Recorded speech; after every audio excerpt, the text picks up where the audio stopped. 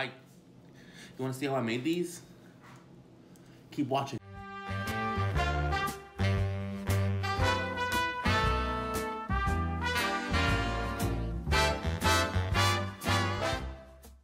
Okay, so we have all of the bulbs on wooden dowels stuffed in a foam board. We stuff them in the foam board to keep them secure for when we pour the acrylic over the board. So this is ready mixed pouring paint. Usually you would take 1 part acrylic paint, 1 part pouring medium to give it the marbling effect.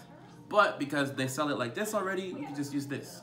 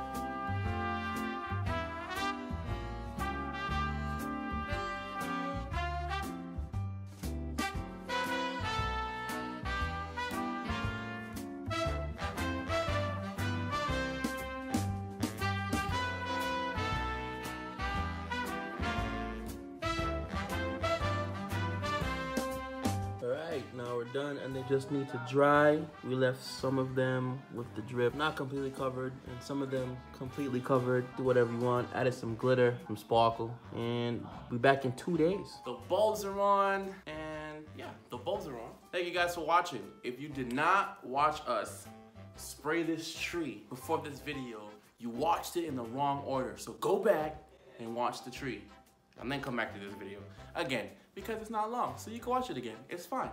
Merry Christmas, Happy Kwanzaa, Happy Hanukkah, Happy Holidays.